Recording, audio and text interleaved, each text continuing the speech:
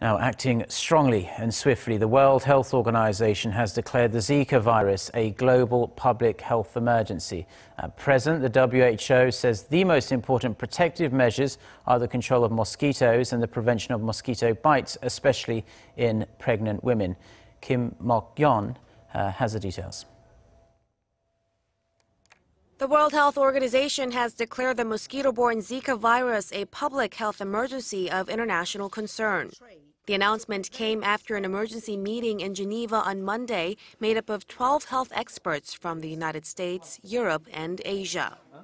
I am now declaring that the recent cluster of microcephaly and other neurological abnormalities reported in Latin America, following a similar cluster of French Polynesia in 2014, constitutes a public health emergency of international concern.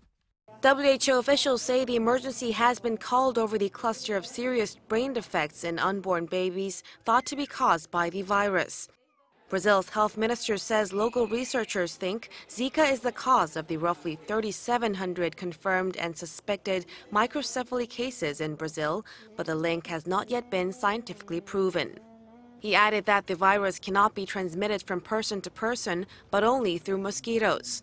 Since there is no known vaccine or cure yet, authorities say the only way to avoid contamination is to avoid getting bitten by the Aedes mosquitoes that transmit the infection.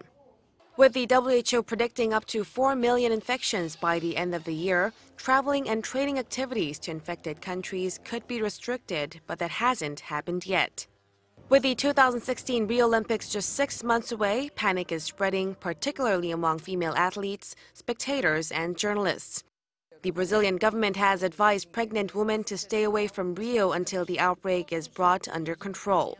The Russian and Australian teams have also told female athletes to consider carefully if they want to take part in the Games.